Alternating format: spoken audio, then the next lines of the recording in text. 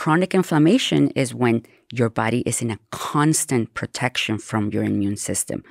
Visceral fat drives inflammation. So if you have high visceral fat, you're putting your body in chronic inflammation. What happens, and this was the perfect example, was COVID. COVID came, patients with obesity were the ones getting more severely and dangerously sick, more ICU stays, and higher mortality.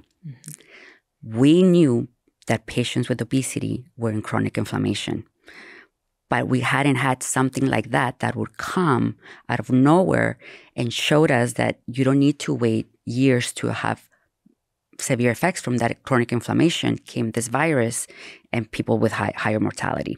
So when your body is in chronic inflammation, it's leaving the doors to anything come in your body, including tumor cells to grow, including infections, including this virus, COVID, right? Yeah. So if you have your body in chronic inflammation, your immune system is preoccupied fighting that chronic inflammation.